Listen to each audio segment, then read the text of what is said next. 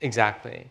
So we talk all about in the book. I talk about the entrepreneurship and the companies build and the culture, because to build a great AI company at this point, think about all the things I told you about AI. What do you need?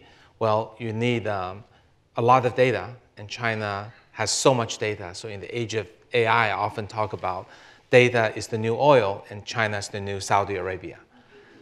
So China has all the data, not only more people, but more depth, because so many services are digitized.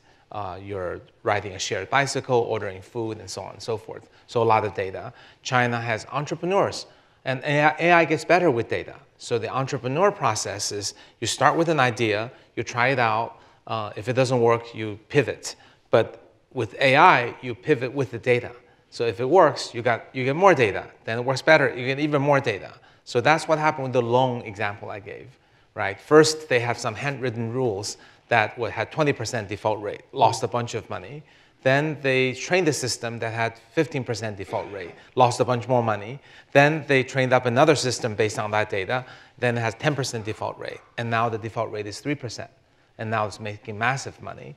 And it comes from iteration of not only the product to be a better user fit, but also the iterative gathering of data to make the AI more robust.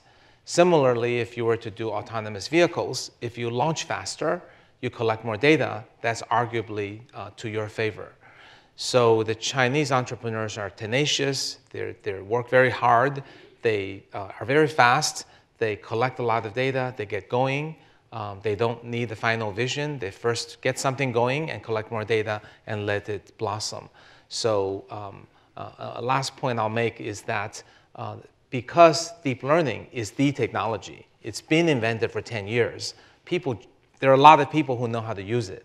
It's no longer in the laboratories. It's no longer held in the minds of few, like in the days of Manhattan Project in Enrico Fermi. Only he and a small number of people can do this. AI is known by millions of people throughout the world. And China has so many engineers and students eager to get in. The entry barrier is not as high as you think, especially unless you're doing autonomous vehicle or something really, really fancy. So AI has shifted from the era of discovery and invention to the era of implementation.